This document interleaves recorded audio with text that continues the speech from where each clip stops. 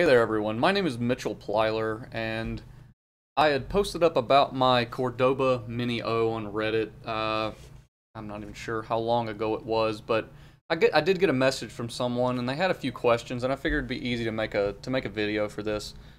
So I'm gonna read you the question, and then I'll kind of discuss, what I think of the guitar as a whole, as well as try to address some of the questions that they have, because they are relevant. So I'll just read it here. So user J underscore last name. Hey, I saw your post about the Cordoba Mini O. I've been looking at purchasing one and have a couple of questions if you don't mind answering them. What are your general impressions? So that's the first question. So my general impression is I really like the guitar. I believe it's solidly built. I've been traveling with it for 4 weeks, so I've been throwing it in overhead, throwing it around with my bag. Haven't had any issues.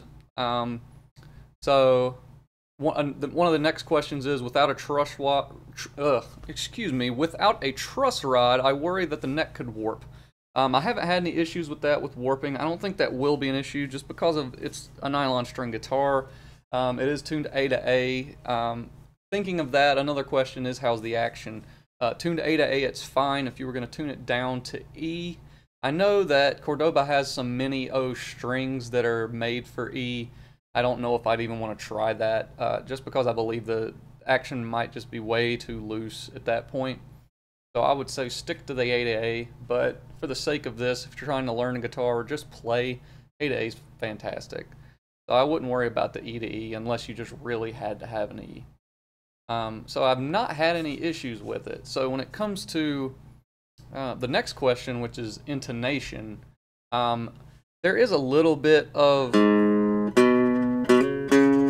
there might be a little bit of buzz, but nothing I'm going to really concern myself with. This isn't a guitar I would perform with.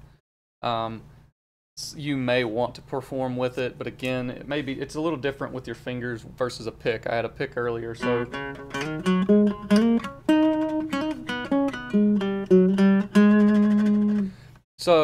with your fingers, the intonation is probably a little bit better just because you're not putting as much force onto the strings to then get those that fret buzzing. So tuning's a big question. So again, I've been throwing it around. The first few days, I would say, of heavy play, it didn't stay in tune, but that's kind of like any guitar. So once I got it to where, it was broken in, so to speak, I haven't had any issues with the tuning. Right now, it might not be perfectly in tune, just because I've kind of been tuning by ear, string to string. So it may not be exactly A to A, it's probably a little flat A to A, but as a whole, it does maintain its tuning. So that's not something I would worry about. And for a approximately $200 guitar for travel, it's a great purchase.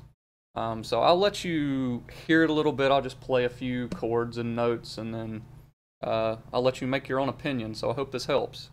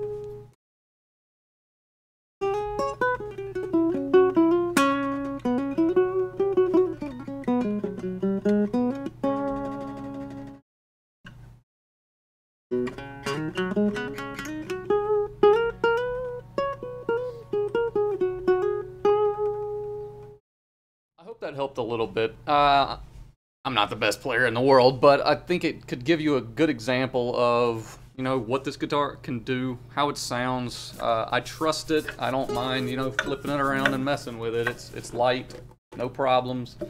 So, give it a shot, man. I like it.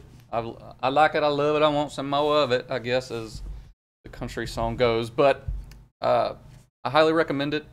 So go for it. Have a good day.